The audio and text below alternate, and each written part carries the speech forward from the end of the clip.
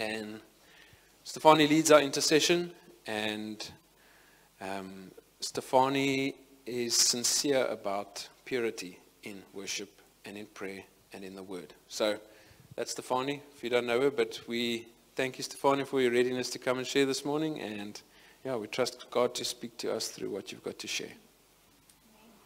Thank you, Matthew. The Holy Spirit is going to fall, so I'm already going to go for the tomato box. Yeah, amen. So I'm Stefanie, and I'll be speaking about the gifts of the Holy Spirit this morning.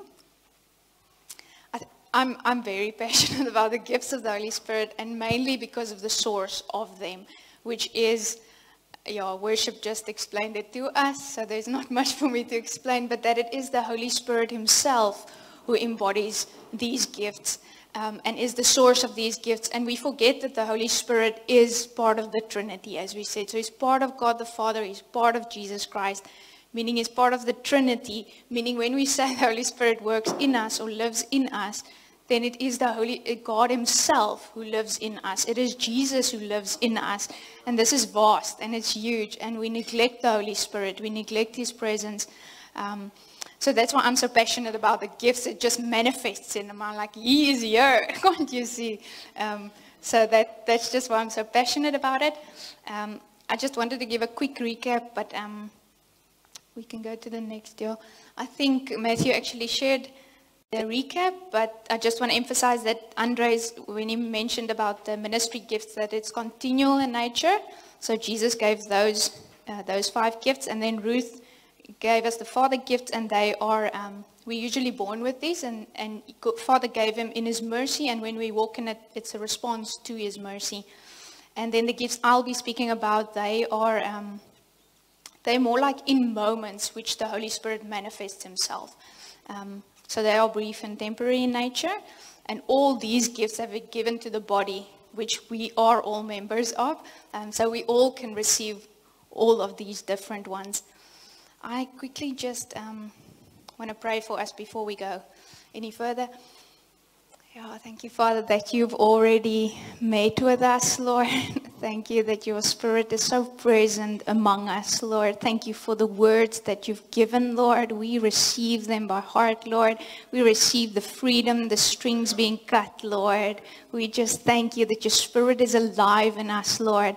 And that you came close, Lord Jesus, and that you left us the Spirit so that you could remain close, Lord. Thank you that you've placed everlasting life through your Spirit in us, Lord. Thank you for that, Lord Jesus. Just open our minds, Lord. Open our spirits to receive you, Lord, and what you bring and give, Lord, freely, Lord. Amen. Amen. I want you also to just relax, sit back. This is not a thing you have to work for, or this is really a receiving, something God does in our spirits. So I just want truths. The next slide is, this is just a foundation. We need to believe this and to see this before we go into the gifts. This is just 3 truths that I think is foundational when we're going to look at the gifts and the Holy Spirit. So the first one is that God is a good Father who gives good gifts. So we must believe that he is that and that he gives good gifts. Jesus said that those who believe in him drinks from him, and out of them will flow rivers of living water. So out of us, if we are believers, then the rivers of living water should flow from our lives. And John the Baptist says that he baptized with water, but the one coming after him with the Holy Spirit and with fire. And it's Jesus who baptizes us with the Holy Spirit and fire. Yes, let's just move. Now we'll look at the main scripture for this week, which is in 1 Corinthians 12. Concerning the spiritual gifts, brothers, I do not want you to be uninformed. You know that when you were pagans, you were led astray to mute idols. However, you were led. Therefore, I want you to understand that no one speaking in the Spirit of God ever says Jesus is accursed. And no one can say Jesus is Lord except in the Holy Spirit. Now there are varieties of gifts, but the same Spirit. Varieties of service, but the same Lord. varieties of activities, but the same God who empowers them all in everyone. To each is given the manifestation of the Spirit for the common good. And now he just lists the gifts. For to one is given through the Spirit the utterance of wisdom, to another the utterance of knowledge according to the same Spirit, to another faith by the same Spirit, to another gifts of healings by one Spirit, to another the working of miracles, to another prophecy, to another the ability to distinguish between spirits, and to another various kinds of tongues, and to another the interpretation of tongues. So all these are empowered by one and the same Spirit, who apportions to each. Quite a lengthy scripture. I just like that first part, that word that was bringing. When you were pagan, you were led away to idols, mute idols. That just emphasizes that we were attached to strings. But Christ tells us we are set apart and free. And the strings are gone because we're not led away to idols anymore. Just something that helped me to understand the spiritual gifts a bit better is actually the Greek word, that pneumatica, that actually it just means that it's the opposite, so it's non-carnal. So it's the opposite of carnality. And this is a bit blunt, the definition, but I do want us to see it for what it is, because God created us for the opposite. He created us for more. He didn't create us only. So carnal would mean fleshly, and it comes from the word actually meat. So to be carnally minded is to live after the things that animals live for, under the control of animal appetites. So following the desires and appetites of a mere animal. And that's why God opposes it so much, because that's not what he created. It says there that the carnal mind is enmity actually against God, because God created us as spirit in his image to connect with him. Not merely as, otherwise he would have made us a dog and a cat. But he didn't. And there's actually Derek Prince in one of his sermons, he gives this warning. He said there's a great danger. We don't realize how great the danger is that's entering the church, and that it is actually carnality. So we should in our own lives stand against it and fend against it, to become carnally minded. But rather, as Paul encourages us to walk by the Spirit. So it goes on to say then that it's supernatural, not natural or done in man's ability. So this is special abilities. They are brief and temporary in nature. So given to all believers to contribute to the common good of others. So it's for other people and the church. And it's empowered by one and the same Spirit. As we see in the scripture, the same Spirit. One Spirit gives from the same. So it's one source who gives all these gifts. And the main purpose of this would be to point people to Jesus and show them the love of Christ, and also to glorify the Father and to reconcile people back to the Father. So remember, when we walk in these gifts, that this is the purpose. It shows people the love of Christ. So who don't want to show Jesus' love to people? Then we'll just quickly look at some valuable principles that I've been taught but also learned to walk in. I'm just going to list 5, but because there's more, but I think the most important one would be love. To always check our hearts before we pray for someone, that love is in our hearts. The motivation of our hearts should be that we love this person. So when you're trusting for a word for someone or praying for someone for healing, allow the Lord to pour that love into your heart for that person, because it's about that person. And spiritual gifts, when the Holy Spirit moves, he draws people unto Christ. So it's always about Jesus. It's not about the gift even or about us. It's about exalting Jesus. So it's not to esteem men or impress flesh. It's not medals we wear on a Sunday morning. It's rather, you can see it as a tool that God gives us for a certain task. This is also not something we possess. We actually use it and we freely give it away as water. This one is a very important one for me. I had to deal with it recently but then God just came to me. So abiding the presence of God, that's very important in administering the gift. It will always be presence before power.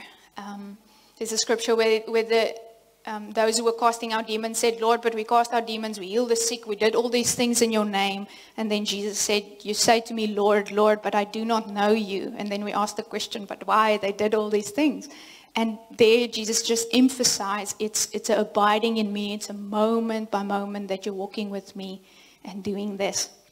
And so we must know the Lord, we must walk with him, and then he leads us to these things. So we move where we experience the conviction of the Holy Spirit, and then we join him. Because the Holy Spirit and God knows already who's struggling, or who has the illness, or what is going on. So this is to remember, it's not a backpack of power supply that we take out and then we don't when we don't need it. It's rather a moment by moment. Reinhard Bonke also says God is the reservoir and we are only the faucet. So if you can keep that in mind. And then the last two is obedience and humility. So obedience, stepping out in the gifts would always require you to step out in obedience. You're going to have to lift your arm, or you're going to have to use your mouth, or you're going to have to obey. And sometimes in that moment, love fills your heart for that person. And you're anyway so overwhelmed too. So it's to see from God's perspective, not our own. It's always an action or a step, as I said. And in Matthew 10 verse 7, we actually see the command Jesus gave. So as you preach, heal the sick, cleanse the leper, raise the dead, cast out demons. This is a commandment Jesus gave us. So we should walk in it. And humility is the last one, that God desires a broken and contrite spirit. And remember that he gives power to the weak. So you don't have to be on a certain level to do these things. It's his power flowing through us. It doesn't have really much to do with you, other than you becoming available, opening your heart for him to flow through you. And to remember, sometimes we're filled with fear or fear of man, and you don't want to now approach this person. But to remember that people are actually hungry for God. I think we forget that people actually desire to be met by God and to see him and to experience his love. I am the feel. Okay, just an analogy while I was preparing for this. I was praying, and it's a very simple, so I don't even want to, because it's so simplistic that it doesn't carry the weight and the glory of what I want to explain. Because God is this endless source. He's not only a battery. So think of God as an endless source of supply. He's forever full, forever flowing. But in this scenario, what I saw was a battery supply which represents him, we being the wires, and then the church or the person who's receiving the healing is the light bulb. And then what I highlighted there is the two connection points. So either sometimes we're very connected with God, we're experiencing his presence, but there's no connection or outflow. And what happens actually is people don't receive light, and the kingdom isn't established, and it doesn't go forth. So it's only us in our bubble, and then on the other end will be, maybe you're connected to the light, but again, there's no light because the power source is left somewhere. So for us to treasure both these connections, to ask him to fill us and to stay close to us, and to also have a heart for his people and his church, where he wants to bring forth these gifts. So that's just a quick analogy, and then I'm going over to the gifts now. But keep that in mind, and go back to God with this connection points where you might feel disconnected. The gifts. So now I just want you to open yourself up. Some of you have received gifts. Some of you have walked maybe a while back, not anymore, or you're still walking in them, or you're actually trusting God for new ones for the season you're in, or whatever it might be. So open yourself to let the Holy Spirit highlight, because I trust him to highlight to us, to say, this is what I have for you. You only need to desire this to receive it. So that's what I'm trusting for. So as I go through it, this is a lot of information, but don't see it as information. Allow him to speak in certain gifts to you. It's okay if you don't get everything, or if you miss 3 of the gifts, it's okay. You can get the slides by me, but rather be open to him. So the first one, so some teachers just divide them into 3 categories, just helps us. So the first one is revelation gifts, and then the power gifts, and the inspirational gifts. And under these 3 is 3 gifts. So under the revelation gifts, we have the word of wisdom, then you'll see in brackets, I've just placed a word. That's my own word. That's not a definition it's just easy to remember. So word of wisdom, I have way or skill. So word of wisdom is usually, it's directive. So it's supernatural revelation to give direction. In Ecclesiastes 10 verse 10 it says, if the axe is dull and one does not sharpen the edge, then he must use more strength. But wisdom brings success, is profitable to direct. So this scenario would be where 3 or 4 leaders are meeting or families meeting together. They're trusting God for direction forward, for a way forward. They don't want to go on just as they've been going on for 5 years or whatever. And then they pray, and God actually gives a word of wisdom or direction and shows them. And that also brings God's purposes to pass, and God moves us and directs us in this way. So it's the divine purpose and plan in the mind and the will of God. The second one is word of knowledge. I call them the informed ones. So this has to do with information. Sometimes we get confused. What is a word of wisdom and what is a word of knowledge? So word of wisdom we see is directive, where knowledge would be information that God imparts to you supernaturally that you wouldn't have known any other way about a person.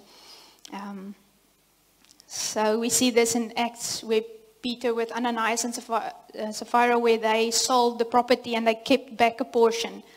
And the Holy Spirit showed Peter that this happened so he could call on them, and then the Lord dealt with them, and fear actually filled the church. But this would also be sometimes you hear people walking into a restaurant and they see a waiter and the waiter has a back pain or a headache, and the person experienced the waiter has a headache, and then they can go up and say, do you have pain anywhere? And they can actually pray for that person, because that's the way the Holy Spirit just points out and gives us information. It's a very valuable gift, especially also praying for people for healing. And then the last one in this category is the discerning of spirits. I call them the unveilers. This is more a very cool gift. I wish I had more of it because of it protects from deception. It actually keeps the church safe and it keeps people safe. So I have great value for this gift. It's the ability to identify and distinguish between various kinds of spirits, not one. So they are usually the people who lift the veil. They can see the spiritual realm better. They also enable to see as God sees, and they protect from deception, as I said. Then the next slide. So it's not just for them to discern between people with this gift. They don't only discern evil spirits. So they actually first and most important discern the Holy Spirit, which is the Spirit of God. So they can sense where the Holy Spirit is moving and so. And then angels, they can also discern. Thirdly, demons or unclean spirits, like with Paul and Silas with that girl that had the spirit of divination in Acts 16, which they then cast out. So the evil spirits or spirit of Satan, and then the human spirit is the fourth one, which is a soulish spirit. It's just our soul desires and things, which they can also discern if it's the Holy Spirit or just someone's soulish prayers now or heart. Then we move to the second category. This is the power gifts. So you're all still with me? Open yourself up. Maybe an important thing about the gifts is also to desire them. So allow that desire to be stirred in your heart. So the gift of faith, I call them the movers because they move the mountains. They have a supernatural ability to, it's above human level. So it's supernatural faith to accomplish God's purposes. This is also the stepping stone for the other two gifts, which is miracle and healings. So faith is very important there. We see in Mark 11 where Jesus cursed the fig tree actually. And after that, he told his disciples to have faith in God and not be shakeable. But that's in the English. In the Greek, it actually says to have the faith of God. And that's where the authority lies, because we see when Jesus did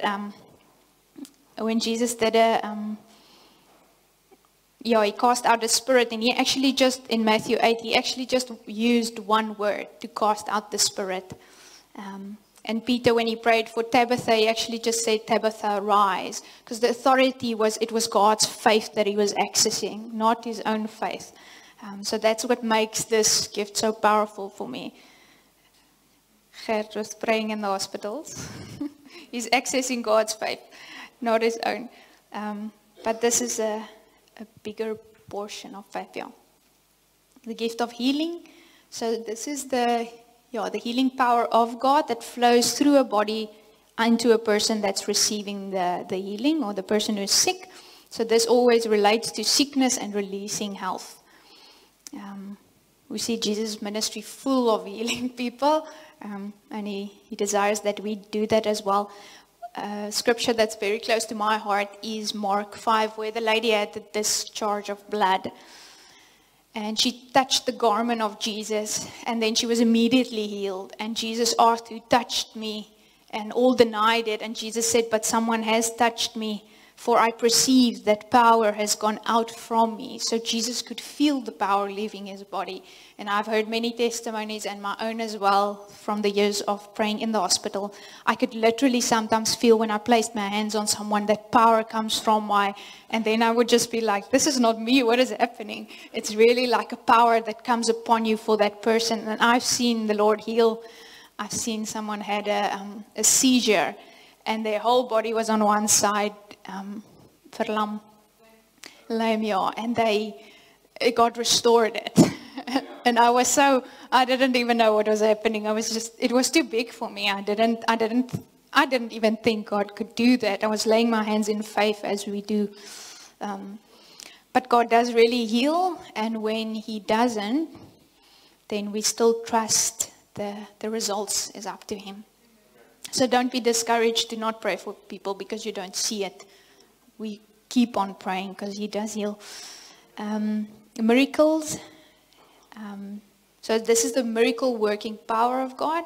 It's the same as healing, but it's distinct in the way that this is normally visible, this gift. So you can see it where healing might be in a body. A miracle would be something like someone with a too short leg, or someone that's completely lame for 40 years, that Peter and John also prayed for.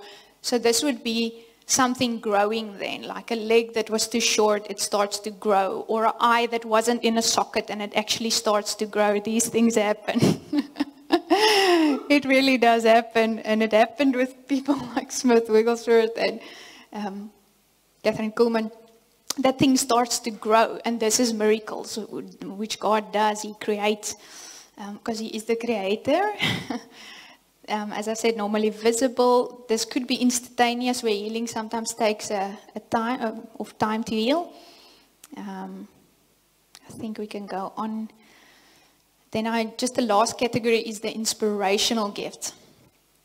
The first one here is prophecy. I call them the messengers.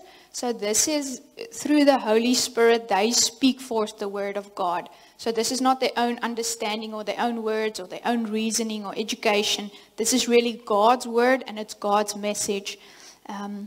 Derek Prince has a very cool scripture he referenced to. He said when Isaac laid hands on the son and it was the wrong son, he laid hands on Jacob and spoke the blessing. When he realized it was the wrong son, he actually couldn't take back that word. That is what prophecy is. It's clear, it's from God, and it's set.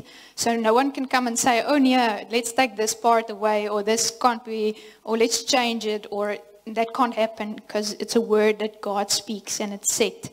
This is also a channel of counsel for God's purposes. The purpose of prophecy is to speak to man on God's behalf. So you come before the people and you're speaking as God speaks through you. This is for edification, exhortation, and consolation. So remember that prophecy builds up, it stirs us up, and it cheers us up. This is not a dictating gift like this you should do, this should. It's not with that heart or that. And then, as Paul said, we're all encouraged to desire this gift, actually. And I think the importance is because of what this gift does. So when people gives you a prophecy, your spirit is encouraged, your spirit is uplifted. That's why we should all desire to have this gift. And just prophecy continue that it never contradicts scripture. It always uplifts Jesus. It says in Revelation that the testimony of Jesus is the spirit of prophecy. So it will point to Jesus. It would uplift Jesus, and it builds up. Paul also encouraged Timothy when he gave him the charge of the church. He said, according to the prophecies that was made over you, I entrust this to you. And he actually warned him against discouragement and fear. So that's why I think also it's precious that we heed this gift. 2 dangers could be that we despise or reject prophecy, so that we don't receive it, or the other part would be where we just receive it and we don't test it or judge it. It's just 2 dangers. A warning is also, I've heard, but if to not use one directive prophecy as the Alpha and Omega, and that you place your whole life on that one prophecy. God would always confirm. It says in 2 Corinthians 13, witness of 2 or 3 a word is established. So take it back to God, let him confirm it in your own spirit, take it to scripture, pray through it. Don't just change your whole life because someone said one thing. It could be dangerous if we deal with it in this way. Then just the last 2 is the gift of tongues and the interpretation of tongues. Okay, so the gift of tongues is also the gift of languages. So on Pentecost we saw when the Holy Spirit was poured out, this was actually the first gift that manifested.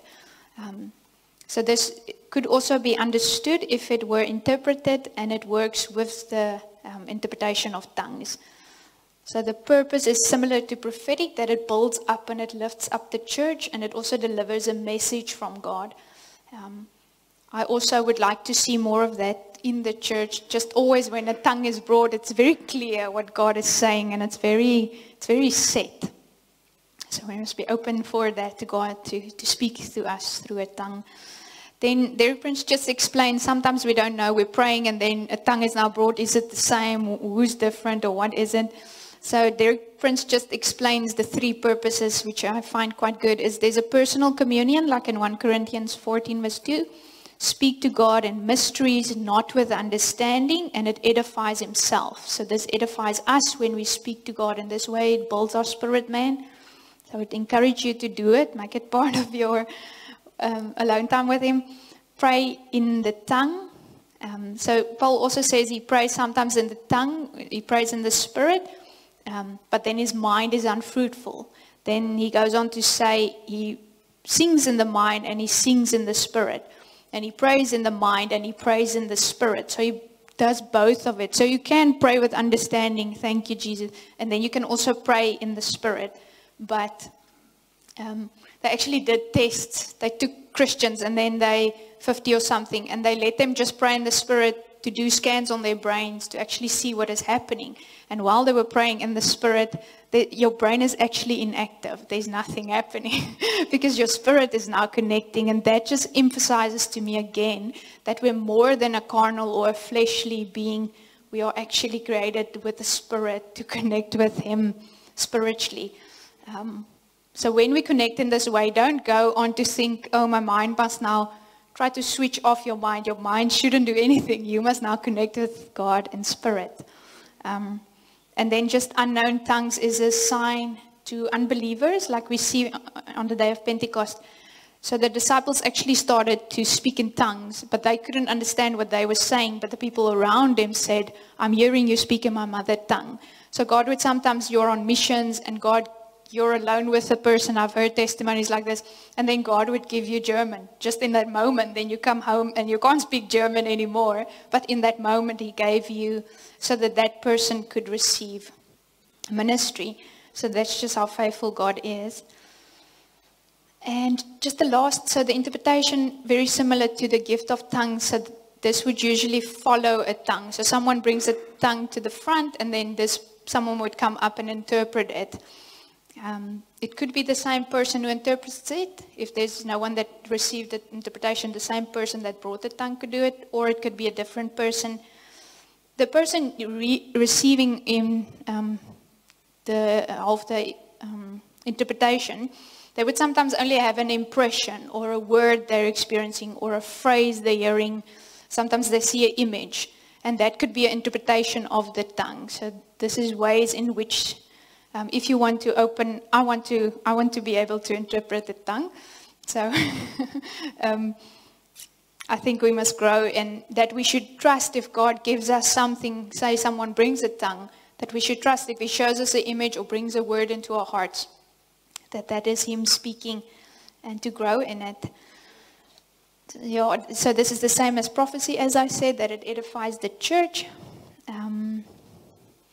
It actually says that bring prophecy rather than a tongue, because a tongue edifies the self, but prophecy the church. But then it says, but if a tongue could be interpreted, then bring the tongue. So it's important then if a tongue is brought that we interpret it, because only that would edify the church, not the tongue necessarily in itself.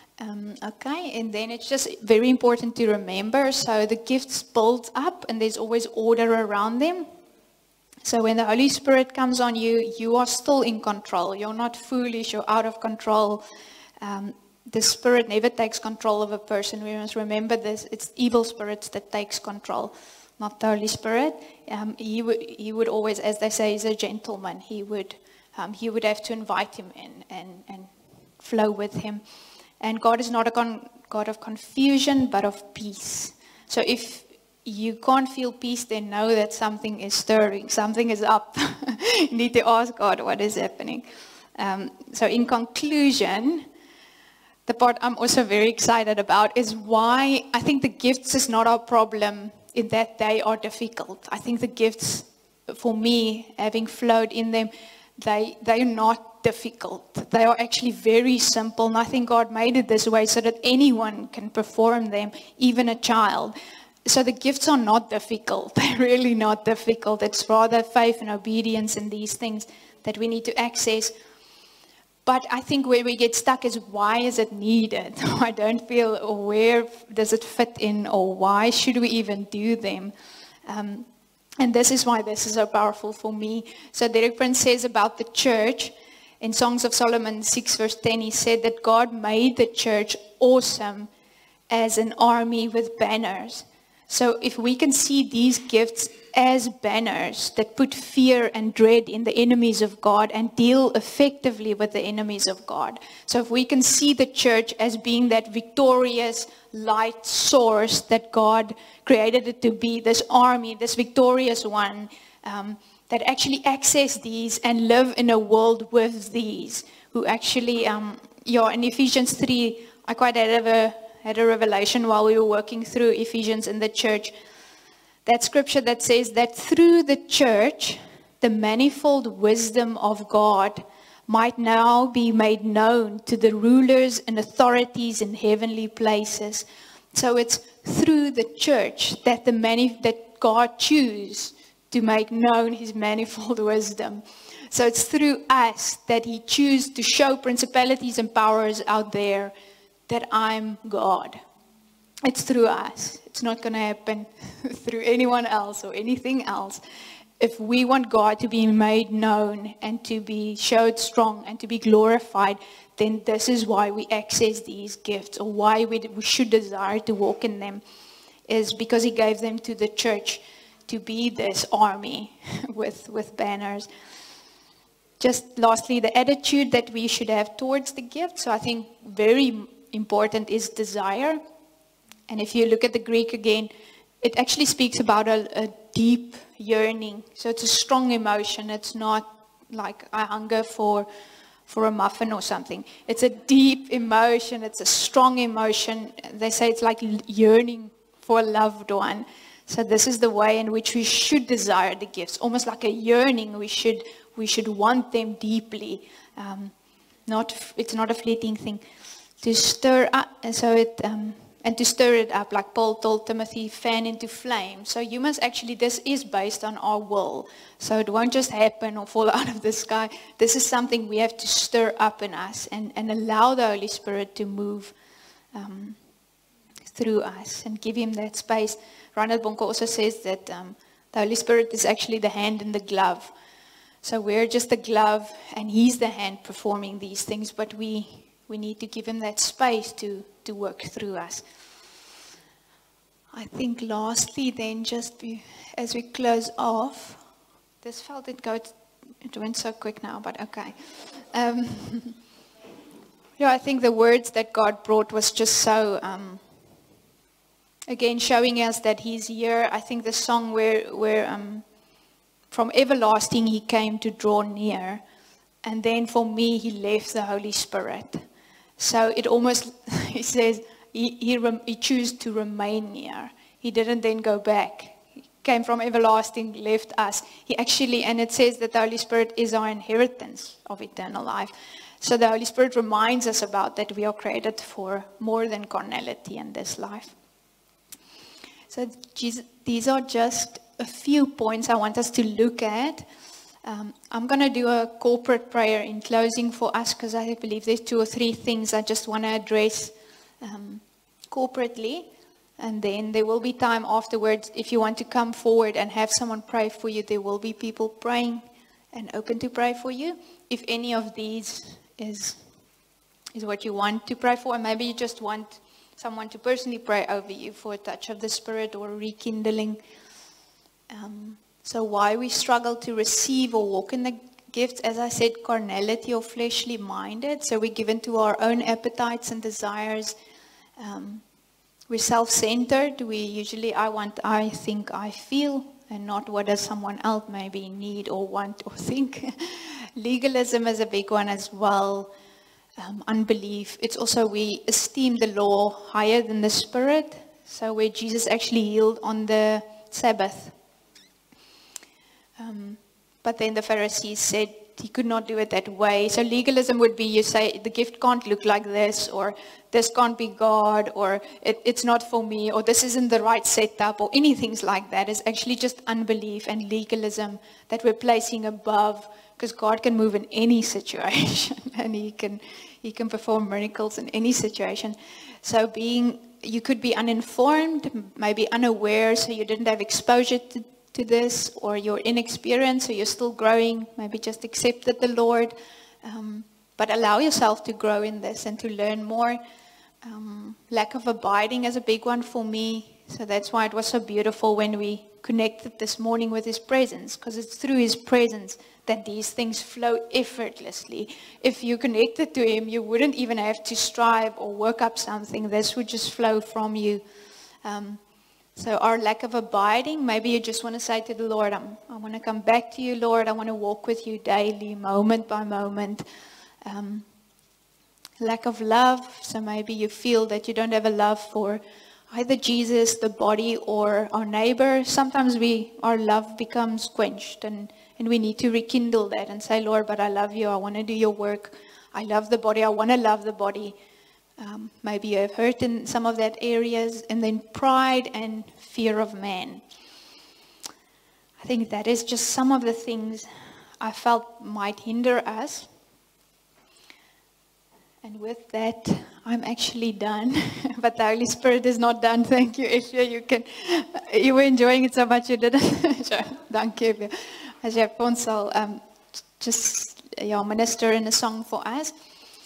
I would like us to, so if any of that stood out for you, just keep it in your heart. You can even go home and pray about this, get your accountability partner, or you can now come to the front. But I want us to all stand, and if someone can get the light for us. So what I'm going to do is I'm going to do a corporate prayer over us, but I want you to not think, oh, I'm done. This is now done. I can just going home now. I don't want it to be like that. I want you, and it's not me praying over you. It's us praying together. So as I pray, I want you to respond. If there's something that you agree with, say, yes, I'm sorry, Lord, or I agree with this, or forgive me for this, or thank you for this. So I want you to be responsive in the prayer. So don't just hear the words, but we're all going to close our eyes. And if there's moments where you need to raise your hand, just do that. This is a moment where we just connect with Him again. His presence is really here, and He's already met with us. So let's just close our eyes. I'll just lead us into this. Thank you, Father.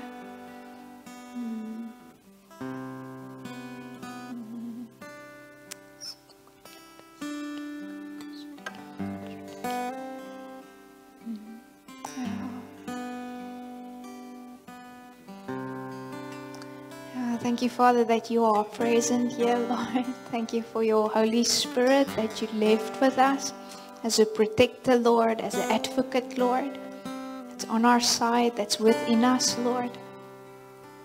Thank you that your Holy Spirit is within all of us, Lord. Just declare this, Lord.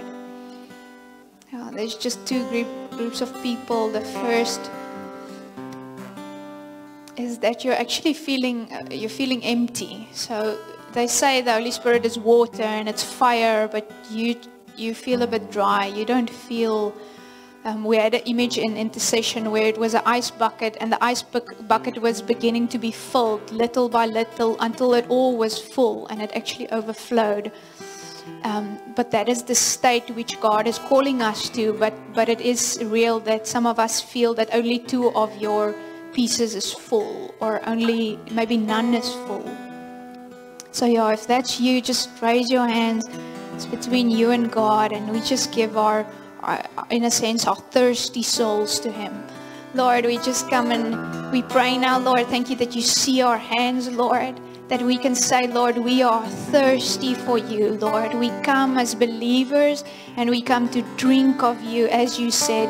And you said then rivers of living water will flow through us, Lord.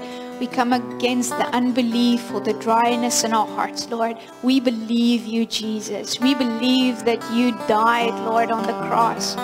And we desire, Lord, that you fill us with your Spirit, Lord. That you fill us up now, Lord, with living water, Lord. Thank you that you fill our hearts, Lord. You fill our bodies, Lord. You fill our spirits now, Lord, with your living water, Lord. We just open ourselves up, Lord, to be filled by you, Lord. Yes, Lord. Thank you that you've already cut, Lord, the strings, Lord, and you're now filling us with water that truly revives, Lord. Yes, Lord. Thank you that we are free to receive your living waters, Lord. That's abundant, Lord. It is abundant waters that fills our hearts now. Yes, Lord. Thank you, Father, that you just fill us, Lord. Just come and fill us, Lord. In the empty spaces, Lord, in the broken places, you come and fill. You give new water, Lord. You give new water, Lord. You're our source of water, Lord. You're our source of life. Thank you, Jesus, for life springing up in us, Lord. In Jesus' name, Lord. Thank you for a fire that's being rekindled, Lord, that might have been small, Lord. Thank you that you rekindle that fire now in Jesus' name, Lord. Rekindle that fire in us, Lord. Let us burn for you, Lord, and for the sake of your name, Lord.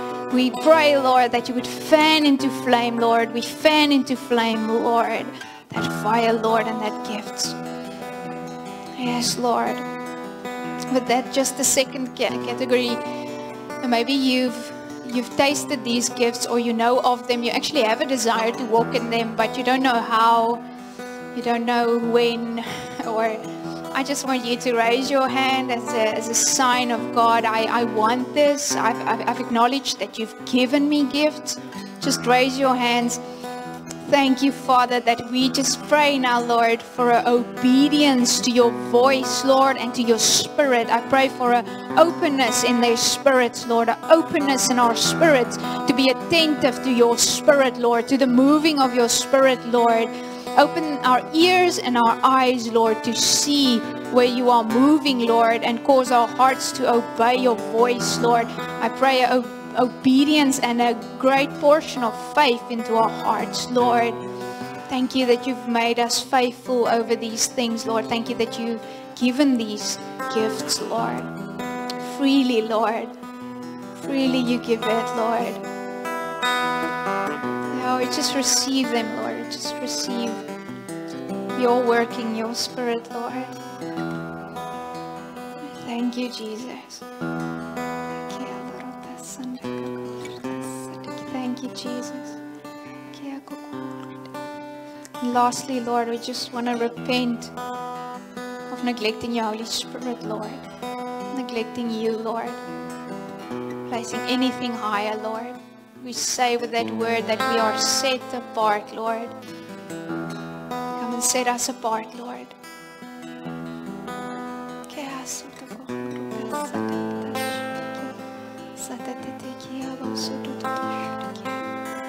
Yes, Lord. Kia loro te. Forgive us, Lord. Say that your Holy Spirit is precious to us, Lord. We desire your closeness, Lord. You're with us, Lord.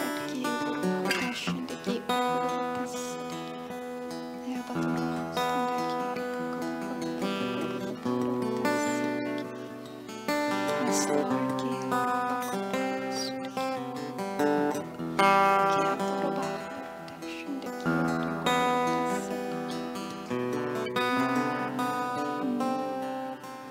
Thank you, Jesus.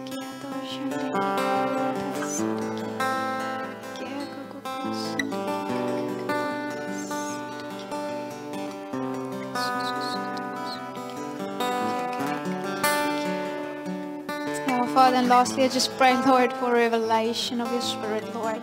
Revelation that we created more than just carnal, Lord. We were created for you, Lord, and in your glory, Lord, in your image, Lord. Yes, Lord. Thank you, Lord, that you drive out carnality from our minds and our hearts. In Jesus' name, Lord. That we can kill the flesh, Lord, and walk in the Spirit, Lord. Walk as you've destined us to walk, Lord, in Jesus' name. Yeah, amen, Lord. Thank you that your Spirit rests in us, empowers us, Lord.